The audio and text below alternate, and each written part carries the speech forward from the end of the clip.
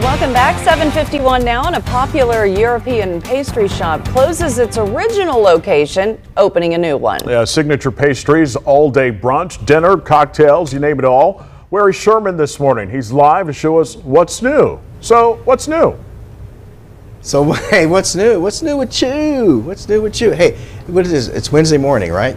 We are at 46 in College. Beautiful space that is now Gallery Pastry Shop. That name sound familiar? Okay, so here's the deal. 3 locations. This is now the new home base, and they still have the 16th Street location, and they still have the location down by Cambridge Fieldhouse. Okay, I'm going to let Allison Kiefer, who's the owner, explain all that, but I want to make sure that if you know the name, it's been around since 2016. It has. Good morning. Good morning. By the way. 2016, first question I asked you, are you crazy? This morning, here's why. So you moved. This is a new location. So I'll let you take it from there. Yes. Though, okay? So we just moved our original location Right. here, 46 in College. We have a parking lot. So exciting. So this is our new home base, and all of our pastries are going to start being made out of this location here soon. Soon, and it's beautiful, by the way. Thank you. So the signature European pastries that you do are still here. They are. But you've also added, first of all, a bar. Yes. Bar program, very exciting. 3-way liquor license. You also have brunch all day, right? Absolutely. Brunch all day, and we do have some dinner menu items at night now. So we're going to get to all that this morning. Also have a coffee bar too, so they do some lattes and all kinds of stuff. So we've got a nice spread of things to get to. Just a couple of items. Yeah, I don't know where we start, but let me ask you this: with Gallery Pastry Shop, that brand, that name, you mentioned, very popular.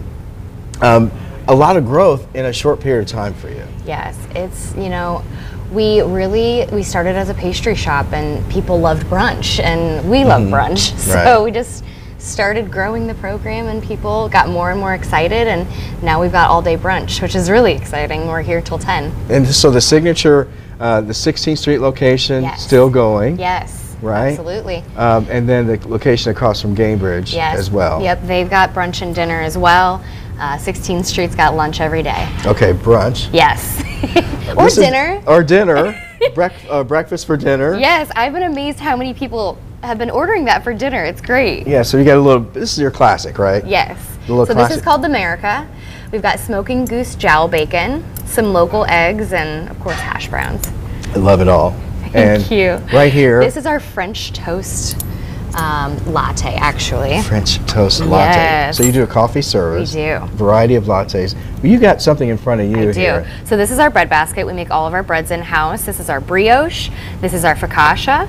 And then we also have vegan croissants, which is fun. Really? And there's that dip? What's that? And this is a garlic comfit. So it's whole garlic that's been cooked in its own juices. And it's really delicious. I don't know where to go here.